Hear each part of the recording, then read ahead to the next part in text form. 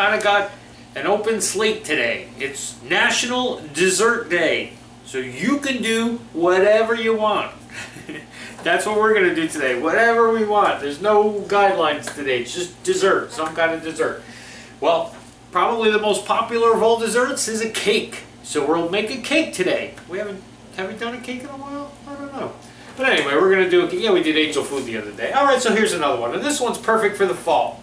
I was going through stuff that I had, ingredients I had left over from previous shows, and what do you do with it? I have almost a full jug of apple cider from Mulled Cider Day. I mean, so I said, what do I do with this? I don't want to just throw it out. So I asked around. I have some friends that I chat with about foodie stuff, and a friend of mine sent me a recipe for an apple cider donut cake. Perfect.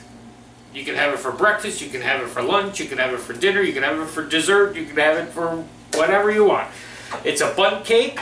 We like that, nice and easy. And we are going to use up, like I said, our apple cider. So let's get started on this one today.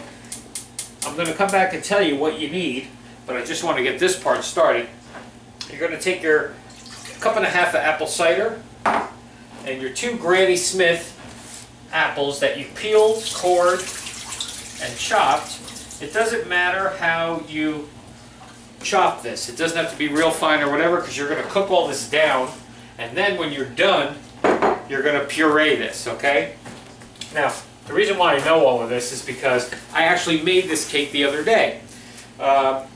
Just for myself. I don't always bake for the show or cook for the show. Sometimes I just cook for the heck of it. So when he sent me over this recipe that I said I had all this apple cider that I needed to use, he said, oh, I have a recipe somebody just sent me. Okay, so he sent it over to me, and I just made it just because I wanted to. It was so good. So I've already taste tested this one. I don't usually do that for the show, but it was so good that I was like, oh my God, I got to do this for the show. I got to show everybody how to do this cake. So that's what I'm doing today. I know what it tastes like already. It's amazing, but I just want to show you how to do it, okay? So here's what you need for this cake. Get your apples and cider going over here on the stove, and I'll be right back to continue with this one.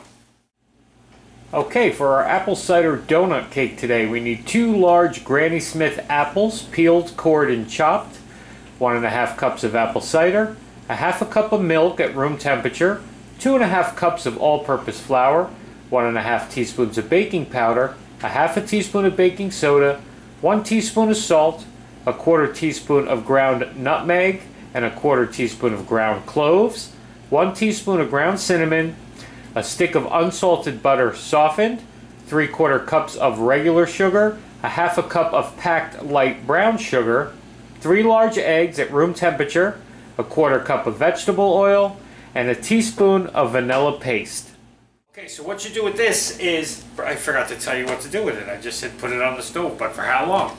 Put this on the stove, bring it to a boil, and let it just cook for probably about 10 to 12 minutes. You want to wait till your apples are nice and tender in here, and then just shut it off and let it cool down. 350 oven, start preheating that now, because the rest of this is going to come together pretty quick. Take your flour, and in your flour, you're going to mix together all of your baking stuff, your baking powder, your baking soda, your salt, cinnamon, nutmeg, and ground cloves, okay? And you're just going to whisk this all together. In our mixing bowl here, it's time to do the usual creaming and sugaring, okay? So take your stick of softened butter, get that in there, okay? And you're going to add to that, well, start that mixing up, just so it can break up that butter a little bit. You're going to add your regular sugar, and your brown sugar, okay? And just mix that till you have it all incorporated and it's nice and smooth, okay? Then next to that, you're going to add your 3 eggs, one at a time, and let each one get incorporated until that's all smooth. We're always looking for that smooth. And then finally, for the wet part of this mixture, your vegetable oil, mix that in, okay? Now for this part of it, like I said, we're going to puree this. So just take your apple mixture that you cooked down. It's still kind of hot, as you can see, but that's okay. And we're just going to puree this. you're going to have more than enough than you need, okay? So you can save it for something else if you want. Okay, so we're going to take a cup of our puree. So you have a little bit left over. The reason why you make a little more is because you don't know how much you're going to get when you cook down your apples and your cider and everything else. You don't know if, when it cooks down and you pureed, if you'll have enough. When I did this the other day, I had even more than this. So I guess it depends on the size of your apples. And to that, you're going to add your milk. Okay, I know it sounds weird, right? But that's what you do.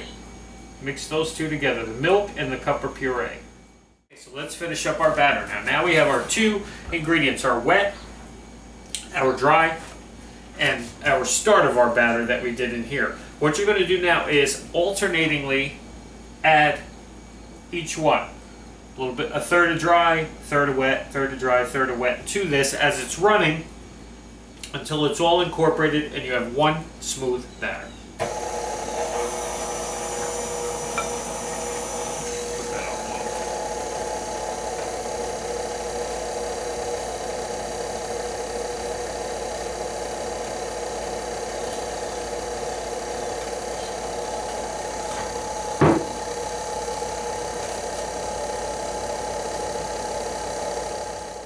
The last thing, it's just a bunch of steps, right? That's all it is you lay everything out and you just do your steps.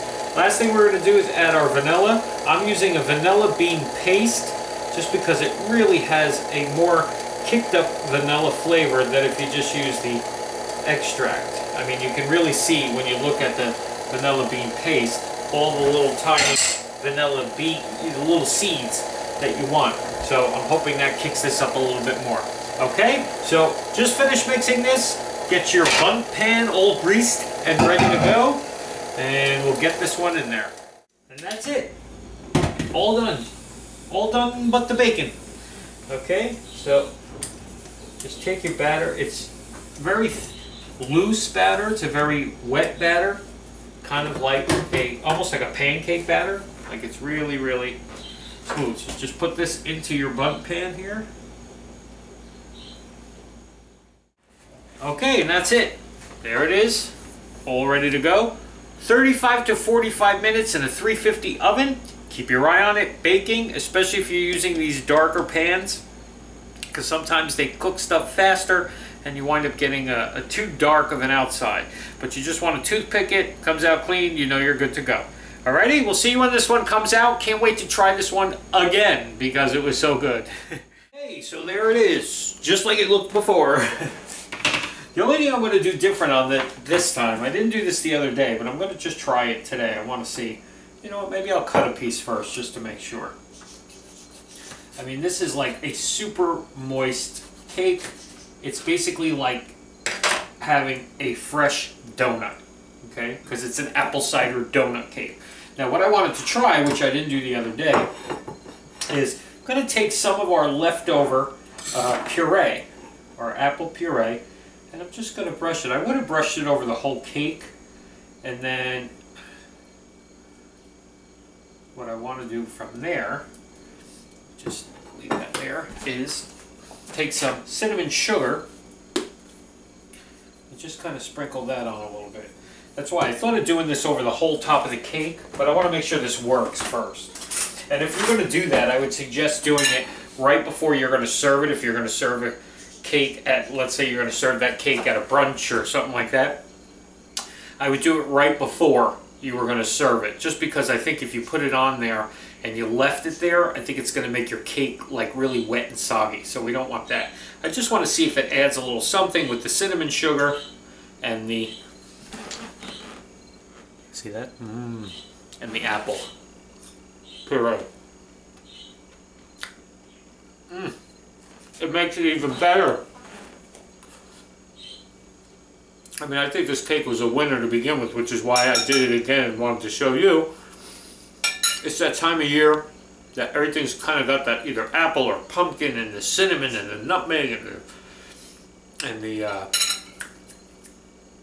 that other thing with the cloves, ground cloves. Everything's kind of got that flavor this time of year, so it's perfect. Again, great for like a brunch instead of doing like a bunch of Danish or something.